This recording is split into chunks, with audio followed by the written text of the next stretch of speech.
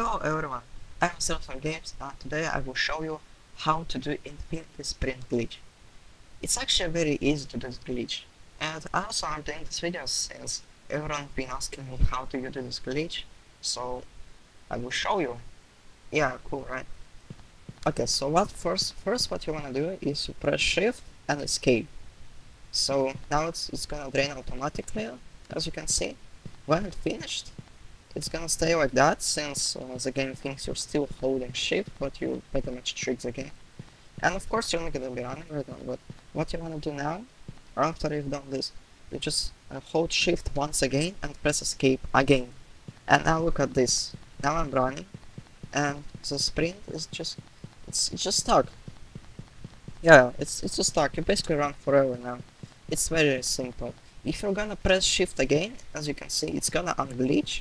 So yeah, if that happens, just do that again. It's not even that hard. Here you go. Easy. So yeah, it works on most of the rooms game. Pretty much it works on every single Roblox game, not just rooms.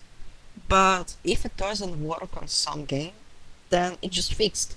Yeah, there is still patches to do. Like it's very easy to fix.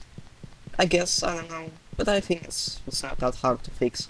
But most game like interminable rooms, and like I don't know what else, rooms so detailed, they'll have that glitch and you can use it.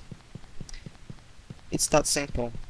Just be careful, some people might call you hacker, so yeah, just do that in VIP server or something. It actually doesn't matter. If they'll call you hacker, just ignore them. But yeah, basically that's how you do that glitch. Thank you for watching and I hope you enjoy. Yeah.